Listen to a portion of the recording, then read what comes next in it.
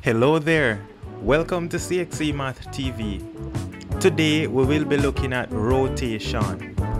So look at the diagram right here. Triangle 1, well, look at the two triangles rather. What is the relationship between these two triangles? Well, the title gave it away, which is rotation. So rotation is just the process of an object turning. As we can see that red object there, it is turning. Now to describe rotation in geometry, we're going to talk about three things. We need to talk about the center of rotation. We need to talk about the direction the object rotates. And then we need to also talk about the angle the object is going to rotate. Alright, so remember the three things we're going to talk about is the center of rotation, the direction the object rotates, and the angle of rotation.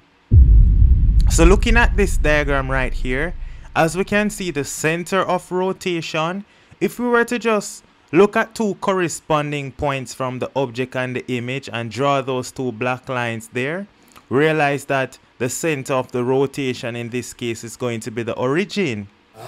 The direction, which way is it turning? We see that it is turning, the object is turning in a clockwise direction, and if we were to measure that angle between the degree to which the object is turned, that angle would be 90 degrees. So in this case, we would say that the object is rotated in a clockwise direction at an angle 90 degrees about the origin. Alright? So look at this question right here. Rotate the triangle about the origin with 90 degrees in the clockwise direction. How are we going to do this? Well, to do this, the first thing we need to do is write down what is known as the rotation matrix. The rotation matrix is given by cos theta sine theta minus sine theta cos theta, where theta is the angle the object rotates in a clockwise direction. Alright, so now here are the steps that we're going to do to find the image after rotation. So first, label the vertices of the object. 2. Find the rotation matrix by inputting in the angle into the rotation matrix. Number 3, the image point is then found by image point is the rotation matrix times the object point. Let's go ahead and do it. So labeling the vertices of the object, let's just label it as ABC. And we see A, B, and C appear on the diagram. That is 1, 1, 3, 1, and 2, 4. Alright, so we labeled all the points on the diagram. The next thing we're going to do now is to input our 90 degrees into the rotation matrix. So the rotation matrix, cos of 90 is 0, the sine of 90 is 1, minus the sine of 90 is negative 1, and the cos of 90 is 0. So remember the image point, step 3, image point is now the rotation matrix times the object point. So A prime is 0, 1, minus 1, 0 multiplied by the point A, and that gives us 1 minus 1. So A prime is 1 minus 1. In the same way now, to find B prime, we're going to multiply the rotation matrix times the point B. That gives us 1 minus 3. And then C prime, we multiply the rotation matrix times the point C2, 4. So that gives us 4 minus 2. In that case, as we can see, we just put that on the diagram. And so that triangle that appears, A prime, B prime, C prime, that is our image. Alright? And if you were to just look at the diagram with the black lines being drawn from the origin and that little angle, just to show you that it is indeed 90 degrees right there. Alright? And so that is how we would rotate a triangle 90 degrees in the clockwise direction. Wow! Now what about rotating the triangle 90 degrees in the anti-clockwise direction? How are we going to do that? For anti-clockwise, we put the angle as being negative, anti-negative. So the rotation matrix is going to be the cos of negative 90, the sine of negative 90 minus the sine of negative 90 and the cos of negative 90. That will then give you your new rotation matrix, which is 0 minus 1, 1, 0. Then you go ahead and multiply the rotation matrix times the object point. And so for A prime, we're going to get minus 1, 1. We multiply the rotation matrix times B, which is 3, 1. We get minus 1, 3.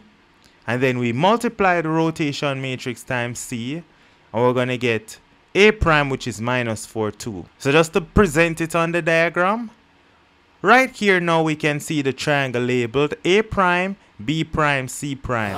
And if we were to just draw those lines from the origin again and measure the angle 90 degrees going backwards this time, we can see that the angle is indeed 90 degrees in the anti-clockwise direction. Easy stuff.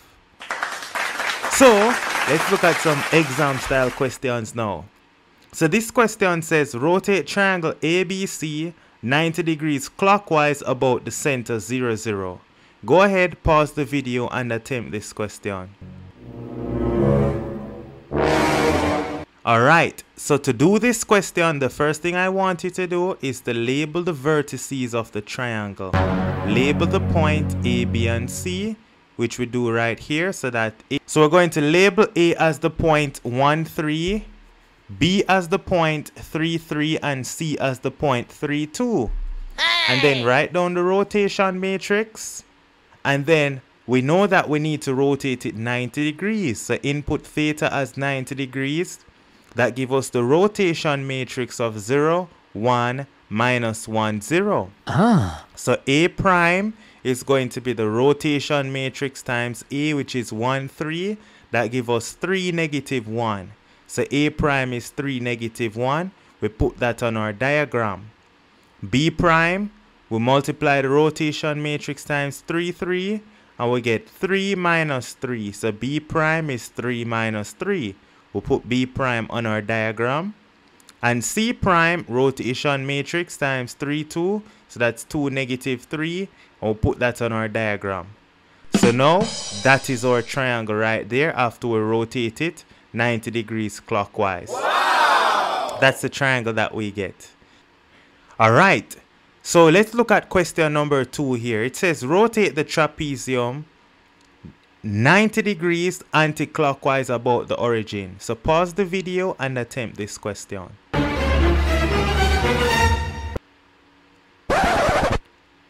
Alright, so to do this question, the first thing again I want you to do is label the points on the trapezium. I'm going to call the points A, B, C, D. And so I label those points right there, minus 2, 2, minus 3, 1, C as minus 2, 3, and D as minus 3, 4. Write down your rotation matrix. Then remember, anti-clockwise mean we put a minus in front of the 90 degrees. So now the rotation matrix is going to be the cos of minus 90, sine minus 90, minus the sine of 90, cos minus 90. That works out to be 0 minus 1, 1, 0.